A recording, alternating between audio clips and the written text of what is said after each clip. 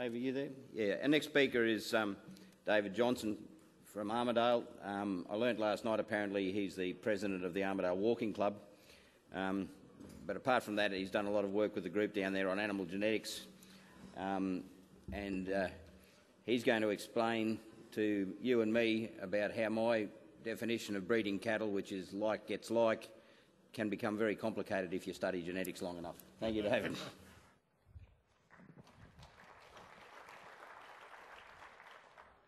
Thank you, Tom. Good afternoon, everybody.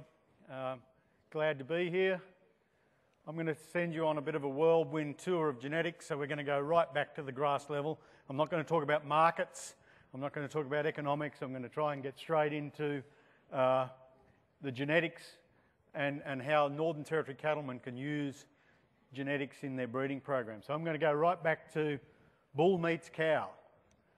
So I want to talk about genetic variation, how we describe genetic variation, and most importantly, making genetic progress. And this has been the sleeper in the room for the beef industry.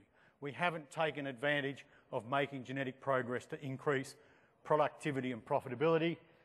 And then I want to pose a few questions to you guys as to what do you need from genetics, and are you getting what you need? So we know we've got lots of genetic variation when we work in beef. We've got all sorts of between breed variations for a whole number of traits. But we also know we've got lots of genetic variation within a breed. And so you just go within the Brahman breed. You've got big ones, tall ones, short ones. How do we describe those genetic differences? Because if we can describe them, we can use them. And so using genetics, and everyone back at their stations know you can make a choice of breeds. You can then pick bulls within those breeds, and then you can choose how you use them. Do you use them in straight breeding? Do you use them in a cross-breeding system? Or do you develop composites? So you're using genetics in every time you're making those decisions. And then, obviously, genetics is only then a part of that profitability and productivity. As we know, the performance of an animal is a combination of the genetics and the environment. So here we've got the weight of that steer. It's a combination of the genes he inherited from his parents and the production system he's running in. Now, half comes from mum and half comes from dad, and that's set at conception when bull meets cow, and you can't change it. Once that's set, it's set. And then the rest is simply up to you. And this is what you spend most of your time doing, providing the production system, the market, the health, the management of that animal. But this is the bit that you can also do something about. We focus a lot on this, but there's actually here, and we can estimate this with genetic tools. And that's what I want to spend the rest of the talk is going through what we can do in terms of estimating that. And to do it, it's very simple. It requires performance recording and simply taking records, weights, scans, scores, measuring these animals, recording the contemporary group. I'll tell you why that's important, which paddock an animal is in when you measured that performance, and the pedigree. Who is mum and who is dad? That might take mothering up, or now we have the tools of DNA parentage. So what do we do with that? We put it into a genetic evaluation, and we have Australia's own system called BreedPlan. It takes those performance records and it separates out the E bit to give you the G bit, which is called an estimated breeding value. And that's all that BreedPlan is doing when it takes those records. It requires the contemporary group because it wants to do comparisons of like with like, those animals that have had the same opportunity to perform. And it adjusts for things like age and age of dam. And now we're adding genomics into that as well. So we're doing a lot of research that we can actually use information from DNA into those estimated breeding values. And of course, EBVs, or estimated breeding values, predict differences between bulls in what we think and what we expect their progeny to do. It doesn't predict actual. We don't know that this bull will produce 50 kilogram birth weights because we can't predict the E bit in advance, but we can predict the G bit. So if we go in, we can now have traits in BreedPlan for a range of traits, right through to some traits now for temperament and meat quality. And so we've got also other traits in the mix, but you can see lots of traits here that are affecting your profitability and your productivity. What are we going to need in the future? If we go into changing production systems, new markets and meeting consumer needs, we'll be needing new traits that we should be breeding for to increase profitability. And we also have dollar EBVs. So some people would be aware that you can take all these separate trait EBVs and turn them into a single EBV for dollars. And how do we do that? We weight each of these EBVs here. We weight them all according to the market that those animals are going to be used in, the production system, and getting a balance of the steer traits and the bull traits. And what does that do? It simplifies all those estimated breeding values for all those different traits into a single EBV in dollars.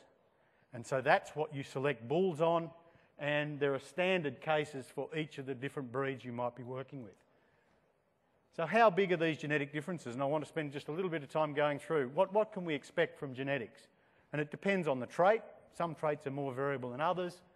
Some breeds have more variation than others. But the main thing that dictates how big of the genetic difference is the level of performance recording.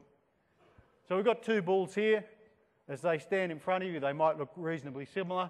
This bull's plus 95 EBV for 600-day weight. This bull is minus 7. That's off the Brahman website this morning. And there's a 50 kilogram difference predicted in the progeny weight of those two bulls. That's the power of genetics. If you knew that, I'm sure you could use that in your production system. Likewise, two poll Hereford bulls here, both very similar for 400-day weight, but in fact differ very markedly for their birth weight. Up to a 3 kilogram difference we'd expect in the progeny for their birth weight. So very similar 400-day weight, but using EBVs we're able to show that there's a vastly different in their birth weight. Likewise, an example from Angus, where we see also similar weight, almost a 4 kilogram expected difference in the progeny of those two bulls for similar weight. Now that would have a very big impact potentially on calving difficulty. There's also traits you can't see, and this is where you really start to get the power of estimated breeding values. These two bulls vastly differ for a trait that's important in this breed called marbling. And we measure it with the intramuscular fat EBV. These are the EBVs of those two bulls. You always consider the difference between them, which is very different. They're almost a marble score difference in their progeny for marbling. You can't see that on those bulls. You can't see the genes they carry for intramuscular fat. Most importantly, how big are these differences for reproduction? Because that's one of the key profit drivers in Northern Australia and in tropical breeds. Our beef CRC, we set up a project just quickly to say we bred cattle on some large pastoral company properties across Northern Territory. We also bred Brahmins at our cooperating beef CRC Northern Pastoral group of companies and several of them in the room today. And then we put those females, both Brahmins and tropical composites, at Toorak, Swans Lagoon, Belmont and Bryan Pastures research stations. And we generated 4,500 progeny. We used 50 Brahman bulls and 50 tropical composites. We took the steers to 320 kg carcasses and measured absolutely everything. And we took the females to 9-year-old cows. That's the real important part of this project. So we generated a lot of families. So we took this bull, Newcastle Water Toby, and we generated 25 steers that we measured. But equally, we took 25 of his daughters. We generated 25 daughters, which we took through to lifetime performance. And we had 50 of those families. And that's how we were able to do these studies. Here's some of the tropical composites, which was from the AA company. So some of the steers of this bull here and some of his daughters running. This is probably at Toorak. And what did we do? We measured them using ovarian scanning. We did full mating, calving and weaning up to 6 opportunities. So we took them through till they were rising 9-year-old cows. We measured their ovarian activity every 4 to 6 weeks for their entire life. So we knew exactly what that cow was doing reproductively on 2,200 cows for nearly 10 years. And what did we find? Very quick snapshot. Age at puberty, we see that there was a 3 to 4 months difference between the age at puberty of the daughters of this bull compared to this bull. So I'm just going to give you a snapshot. There's millions of results I could give. Here's lactation and oestrus interval. So we know in the Brahmins their ability to cycle whilst lactating Well, it has a big genetic component. And we see here that some bulls were 4 months difference in how long it took them to start cycling after calving compared to the daughters of other bulls. Here's a particular example, and these animals, these cows are treated alike. They're under exactly identical conditions. And in this case, there was a 40% difference in calving rate of the daughters of this bull compared to the daughters of this bull in their first lactation or their first rebreed. In terms of lifetime calving rate, in the CRC, there was a 13% difference in the annual calving rate of the daughters of those bulls. These bulls here compared to these bulls here. Every year their daughters were producing 13% more calves over those 6 years. And it doesn't take much economics to work out how much more those cows were generating. If we go into something like the Santa Gertrudis, there's a days to calving EBV, which is the female reproduction EBV. You can see minus 15 days to plus 26. Lots of genetic variation within these breeds, if we can only measure it and capture it. And it's actually reflected quite well in those dollar indexes, which is the profitability index. Likewise in the Brahmins, again, minus 20 to plus 18 days spread in the EBV. So all I want to demonstrate here is there's lots of genetic variation within these breeds for reproduction. So, next part of the talk, we can describe the genetic variation. What if we could then use it to increase profitability and productivity? And the key is using estimated breeding values to make genetic progress. How fast we go depends on how well we record, the accuracy, how intensely we record, and the generation interval, how long it takes us to do these things. And in all cases in beef production, selecting bulls is the key. That's where we'll get most of our gain from, is when you make bull selections. Why use EBVs? It separates that G from E. If you just look at the animal itself, then you're not able to tell how much is G, genetics, or how much is E, environment. How much is feed contributing to the performance. But the EBV allows that to be separated. It allows comparisons across groups, across herds, and across years. And that's where the power comes if you can use those. It allows you to select for a balance of traits, predictable, permanent, and cumulative change. And that's where you can also get the benefit. Year after year, those benefits add up. And it allows you to calculate genetic trends, how you're actually improving it by taking the mean EBV of each year drop. And I'll show you just a couple of graphs. So how does this work? If we measure any trait in any population, you'll get a bell-shaped curve. Some very good ones, some very bad ones, and then the average. If we select these animals to be the parents of the next generation, and we use the scalpel on the rest, then we move this population here, and how far we move, the mean, is genetic progress, just a shift in the mean. By selecting these animals, we move a population. And you can then select again and again and again and move the mean of that population, and that's the key. So here's an example from the dairy industry. This is milk production over from 1981 to 2011, but you can see the number of cows in blue has almost halved. So there's an efficiency gain through selection. Likewise, the poor old humble chook, you can select, this is 2 selection lines where they selected for the weight of the chicken at 56 days. They took a down line and an up line, and after 41 generations, they were able to generate a 300% difference simply by selection. And that looks like that when you turn it into the chicken, that they had semen available from 1957 and 2000 and generated them under identical conditions, and that's the difference we now have in the meat production of the broiler. What about beef cattle? Yes, we've shown the same thing, the Angus-Trangie selection lines. Again, simply selecting for growth, high line, low line, they were able to show a considerable change after a couple of generations of selection. In the Angus, we can take their genetic trend for their dollar EBV, and I can tell you Angus are improving at $3.80 per cow join per year. Some herds, the top herds here, are actually off the graph at $125 average EBV. But what's happened in that 10-year period is Angus have increased growth by 25 kilos whilst maintaining birth weight relatively stable. They've increased marbling, increased eye muscle area, kept fat the same, reduced days to calving, which is increased fertility and increased scrotal. So that's what's contributed to that dollar gain. So they're making real progress. And in fact, if you look at a 1988 Angus, that's the spread in the bulls. That's the 2008. And the most significant thing here is the very best bull from 20 years ago is now a breed average Angus. That's how far they've shifted their population through selection. And that's the power of using selection. You can change the population.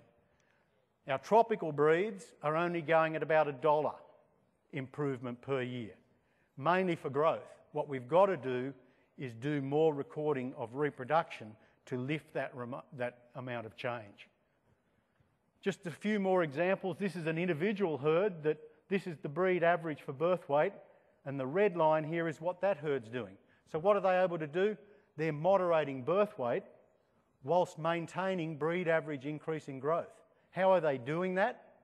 They're recording birth weight and selecting on birth weight EBVs whilst selecting for growth. And in this particular herd, the breed average is going at $2.40. This particular herd is improving at $7.50 per cow joined. So they're really putting the accelerator down. Limousines, another example where you can record traits that are important to you. Started recording docility and started selecting with an EBV, and they've made significant change in selection for improved docility in that breed. We have examples from the Northern Territory where we see from the work that's done at Douglas Daly that able to select on days to calving in that Brahman herd and make significant change. And the selection started here using that EBV, and as a result we see that the heifer pregnancy rates in the selected line compared to the commercial line on average have improved by 35%. So simply using those EBVs translates into better heifer pregnancy and 31% greater reconception in wets. So clearly a big change in reproduction by focusing that selection on the days to calving EBV. So I'm close to finishing, Mr. Chairman. What I want to pose to the audience now is, are you getting what you need? Because most of the bulls that come into the Northern Territory are purchased from outside. There's not a lot of seed stock production. So if you're going outside looking for bulls, have you been getting what you need? If we see those genetic differences, and more importantly, what are you going to need from genetics in the next 10 years? And what signals are you actually in your purchasing decisions providing back to the seed stock breeders? Are you demanding certain genetics that perform and therefore they're providing it? Or are you just buying the biggest, fattest bulls and so that's what they provide? So it's important you have a role in what happens. If we need increased reproduction, then we need to be giving those signals back through the market so that our seed stock breeders then start recording more reproduction. And I suppose if this is the case, do you know where to get it? If you want genetics that do a certain job, temperament, growth rate, weaning rate, etc., do you know where to go to get it? And it's important that we also understand what do you need from genetic evaluation in the territory. What genetics R&D? What are the traits that are important to you? What are the limitations? So I'm going to be here for the rest of the conference tonight. So interested if anyone sort of says this is where the limitations are, I'd be glad to take that back. So just to finish up, I use this slide from the beef CRC. How do we get more of these? Now, they're pretty unimpressive looking cows, but they're both 12-year-old. They both went through the beef CRC project. And what I can tell you is that the reason I think we need more of these is they're both 10 out of 10. The 10 calves wean from, actually that's the 10th pregnancy, so 9 calves weaned and pregnant. Never missed a calf. And you know, that to me, under certain production systems would be what people would demand. That, you know, that those cows exist. People tell me that this in the Brahmins doesn't exist. We had lots of them. That they are able to calve every year without any trouble, whilst some of their mates couldn't do the job. And in fact, I've got this slide here, which I use quite a bit. Here's group 1 cows and here's group 2 cows. Now, the tall ones, skinny ones, fat ones, they're a bit all over the place, but there's a fundamental difference between those two groups of cows. The group of cows here calved every second year, 3 from 6. Under identical conditions, these cows were 6 from 6 in the project. 6 calves weaned from 6 matings. So how do we get that? And it's very simple. Record reproduction. That's what you've got to do if you want. And I'm not saying necessarily you want this side. There might be some production systems, in fact, where you only want them to calve every second year. But having the EBV as the knowledge, and that's where the power comes from, is actually having that. And the other thing is you can record it, but you can select. We can improve those cows. Now, whilst these cows were 6 from 6, that was from a 3-4 months joining. You might want to be able to say, I want to actually shorten the joining up and have cows that calve even shorter joining periods under your production system, and therefore you can put even more pressure. So even with a cow calving every year, you might be able to change things even greater. So just to finish, genetic differences are huge in our beef industry. I think we've tended to ignore some of those differences, but now we can clearly show there are big genetic differences for reproduction. And all we have to do is record them to describe it. We're getting additional tools now through DNA, but without the records, we can't make the DNA work anyway. So it's a bit of a catch-22. In able to use genomics, we first need the records. And then the key is we have to improve these traits through selection. That's the bit we've been missing in the beef industry compared to our competitor proteins. That we're not driving progress and moving these cattle to be more profitable. And even for the markets that are important for the Northern Territory, through genetic improvement, you can be increasing productivity and profitability. Unless we're moving at more than 1 or 2% per year, which you can do with genetics, we're not beating that cost-price squeeze. We're not keeping ahead of increased costs. So genetics is one way that you've got to be, even if you've got the most perfect genetics this year, if you use them again, next year you're already 1 or 2% less profitable. So even if you think you've got the ideal genetics, you need to be improving them, and genetics is one of the ways you can do that. And of course, you've got to match the genetics to your production system. There's not one shoe fits all, and with EBVs you're able to find the bull that fits your production system, which might be completely unsuitable to someone else. And you've got to match that. There's no magic formula as to what that will be. It's very much dependent on your management and your production system. Thank you.